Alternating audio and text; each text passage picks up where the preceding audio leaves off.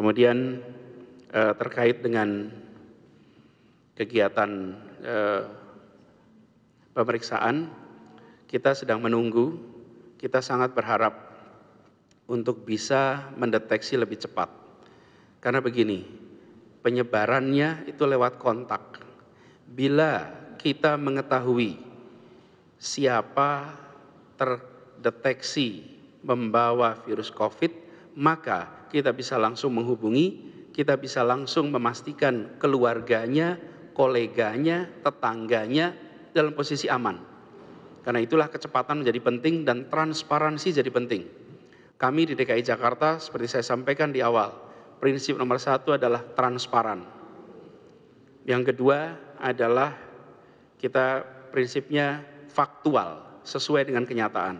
Dan yang ketiga, kita menyadari urgensi, kecepatan untuk bertindak. 3 itu yang kami pegang, transparansi, faktual, dan urgensi.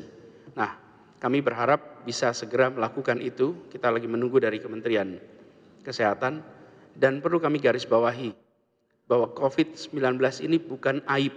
Jadi kalau terdeteksi itu tidak usah harus disembunyikan, justru kalau terdeteksi harus menyampaikan supaya melindungi yang lain dari tertular dan melindungi dirinya agar bisa langsung ada tindakan perawatan.